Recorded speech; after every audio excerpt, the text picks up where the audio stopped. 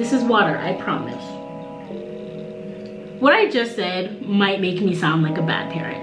It might make me sound like a bad mom. But I know that I'm not. I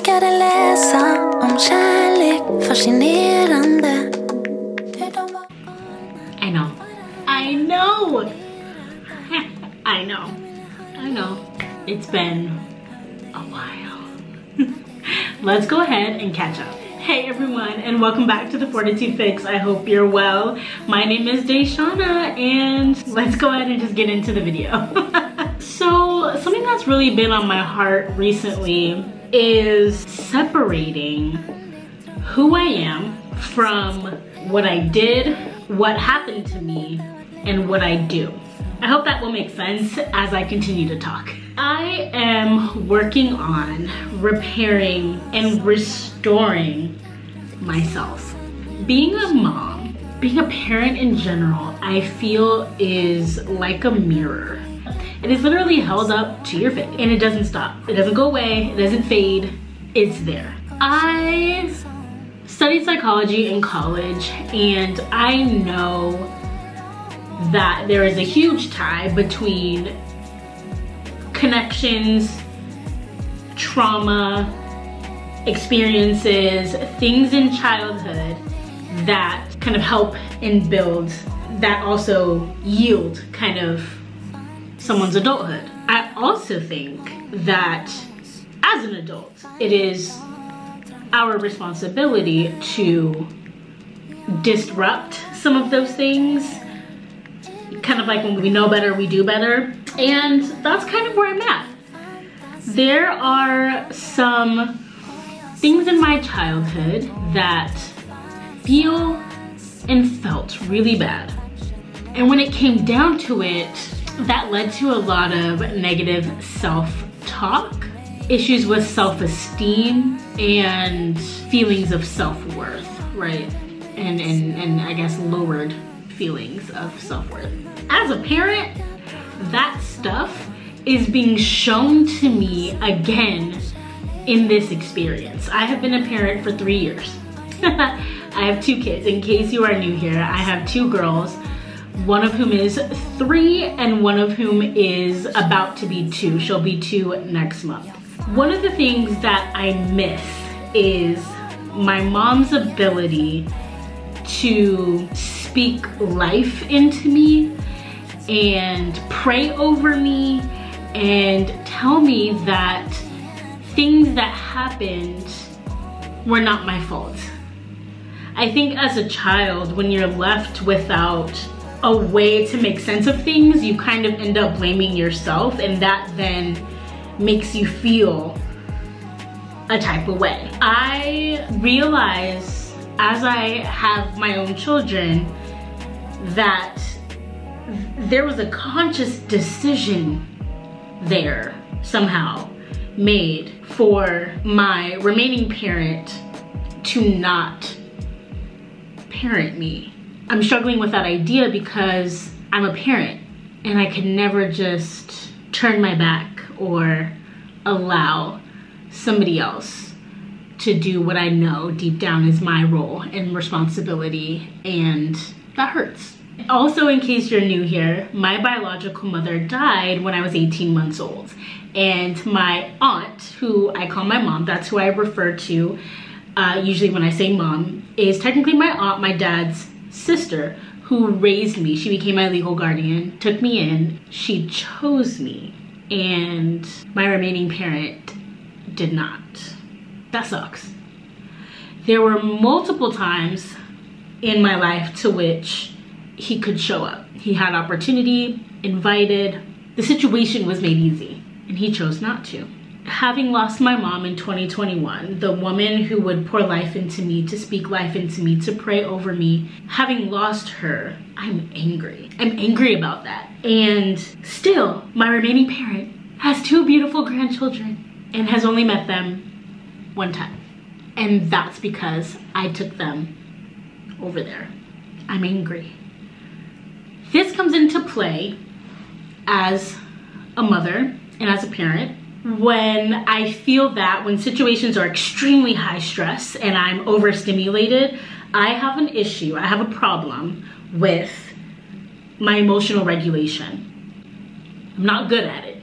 In a professional setting, with friends, out in the world, I'm fine. I can take my 10 seconds, count, you know, breathe in, breathe out, count to 10, I can do that. When I'm here, when I'm at home, when I'm overstimulated, when I'm trying to parent, I am having trouble regulating my emotions when it comes to parenting, and especially parenting children that do not know how to regulate their emotions either. So it's like, between me and the two of y'all, one of us needs to get it together, and that's my job, and that's what I am committed to doing. What I just said might make me sound like a bad parent. It might make me sound like a bad mom, but I know that I'm not. There have been times when I yelled at my kids. I became the yelling mom. Nothing that I want to do, nothing that I want to be, but I think what's really important is that I recognize it and that I go back and do my best to restore. You know, mommy was really upset. I apologize. This made you feel like this. You told me this, and mommy fully understands and recognizes, and next time this is what mommy will do differently. She's 3 and almost 2, and I have those conversations with them. I think it's extremely important to do. I want to teach them how to have restorative conversations, and you know that not everything's going to be perfect, and we're gonna make mistakes, and how do we repair that is, I think, super important. How do we restore? Like that whole idea of restorative justice, right? Like, I did this bad thing, how do I then make amends? I'm teaching them that, but I also need to do better with that myself. I told you one truth, is that I am struggling with my emotional regulation when I am at wit's end, and I think that's really typical, but I realize it's because my go-to and my essentially trauma response is to run and flee and go somewhere safe. I am ahead in this household. I am the adult here, and I can't just run away.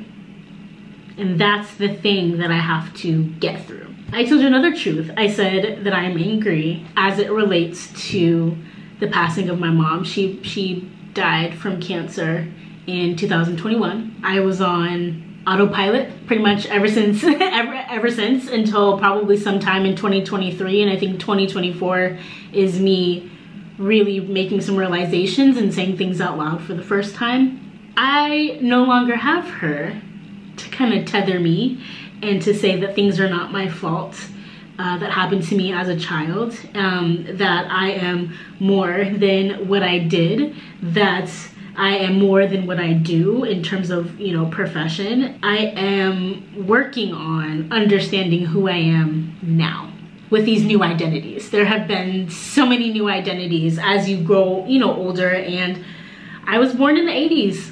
I was born in the 80s, man, and lost a parent. You know, she was my age, essentially, a little bit younger than me when she passed away, and she had 2 kids. She had me and my brother, who, you know, also passed away some years later. And I'm also parenting and mothering while motherless, and that's extremely tough. And so my goal and promise and dream for myself is to really work out and differentiate who I am. And that's different than me yelling at my kid, what I did. That's different than what I do as a 9-to-5 employee. And that's separate than what happened to me. These are lessons that come up on the day-to-day. That mirror that I talked about, it's there. And it's my job to do the work. So that's what I'm gonna do. But I wanted to just put this out there. I wanted to make this video because maybe you yelled at your kids today, or yesterday, or you will tomorrow. Okay, what do we do now? How do we restore? How are we making amends? Because our children are watching us, they're listening to us. Psychologically, the thing that we do when we're that young is to internalize, to blame ourselves, to say that I am unlovable, that I did something wrong, that it's my fault that they died. I'm not good enough. you know, you hear what I'm saying? You hear what I'm saying?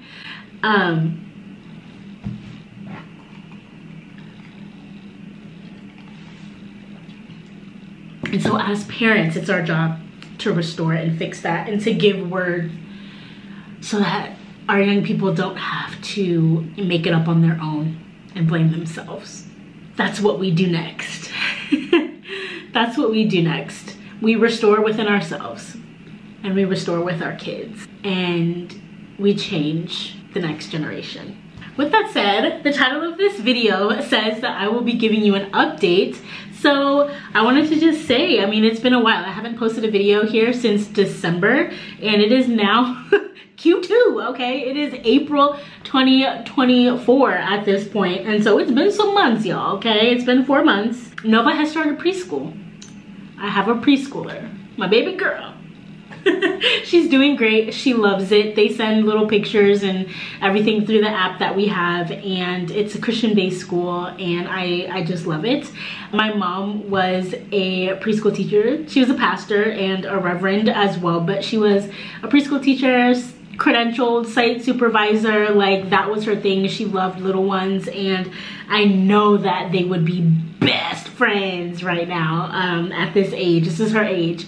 My mom loved this age, and Aurora's getting there. Aurora is talking and understanding more and singing songs and reciting things and knows how to count and knows her rainbow colors and knows her ABCs, her alphabet. Like, it's just wild to see how fast she is growing and progressing. And everyone said, you know, she has an older sister and she's looking and picking up things, and I just think their personalities are so different, but they're sisters and you know they're related. And I'm just trying to clutch my pearls and hold on to my edges, because I know that when they are older, they are going to give me a run for my money. I mean, they already are, okay? Okay, 2 under 2. I got a certification. I was studying from October all the way to February when I took my certification test. It was a very long test and I passed it, and I got my SHRM CP certificate. So if you know anything about like human resources or HR, this is a pretty big deal and I'm really excited about it. I passed it on my first go and I was stressed, honey. I was stressed about it, but I am SHRM certified. Super, super proud of myself and excited for what the future holds. I am super excited to share with you my journey of restoration. So that is what's going on. It has been a minute. I missed y'all.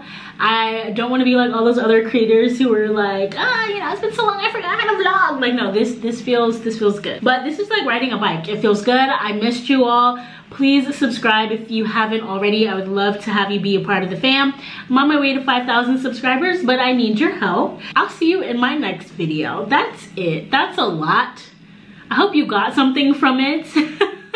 If you feel what I'm saying, let me know in the comments below. But I'll see you in my next video, and I can't wait to continue connecting with you all. I really do appreciate you for being here, and I'll see you in my next one. As always, remember to fill your cup. Fill your cup. This is water, I promise. Bye.